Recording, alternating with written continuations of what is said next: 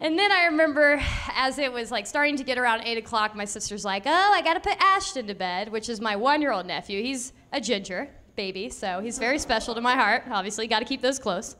She's like, we need a book to read to him. He likes that. I'm like, most 1-year-olds like that, but okay, I'm in. And she's like, oh, I can't find one anywhere. Oh, this'll do. And she grabs the Indiana State Fair program. The Indiana State Fair program of events.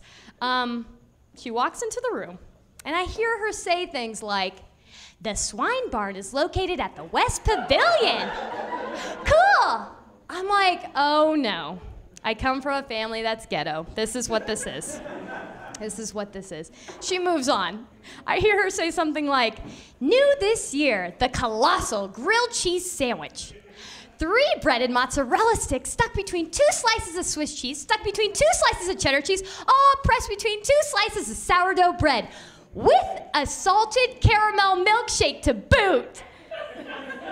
Sounds yummy. I'm like, sounds like diarrhea.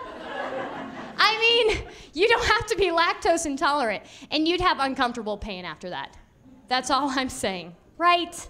I mean, Indiana, like, that's new this year, like, that's what you're promoting. Okay, that's Indiana for you. They have crazy food like that, deep fried, whatever you want, deep fried your finger, I don't know, you know? And they also have very conservative rules, okay? I remember in middle school, they had this rule about shorts, that you couldn't wear shorts shorter than your fingertip length with your arms next to your sides. That was a rule. That's not an inches rule. That's a rule about your genetics, your arm length. And unfortunately, I was born with the longest arms, I swear, because my shorts had to be this length. They don't make shorts that length, people. They don't make shorts that length.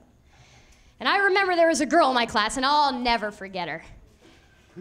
What was her name again? She had the shortest arms you've ever seen. Oh, she had the shortest arms. She looked weird in person, but for the shorts rule, came in handy, okay? And she'd come to school with like the shortest shorts you've ever seen, like barely any jean material was there, okay? She'd walk up in school being cool, and the teachers would see the jean material. They'd make eye contact with the jean material, and they'd say, hey, hey, hey, hey, put your arms at your sides. She'd legit put her arms at her sides. They were here, and she was free to go, okay? I came to school with the longest shorts I could find at Walmart, okay? I know, Walmart, it's, anyways. And they were to here, which you guys know is long and Walmart length, okay? And they'd be like, hey, hey, hey, hey, put your, and I'd be like, no, no, and they were like, you need to go to the office. You need to be sent home for pants. And I was like, same rule? Same rule? Genetics, people. That's not a rule. My arms are long, but the shorts are like, they're good length, okay? I felt sorry for the girl with the hunchback. She had to wear capris.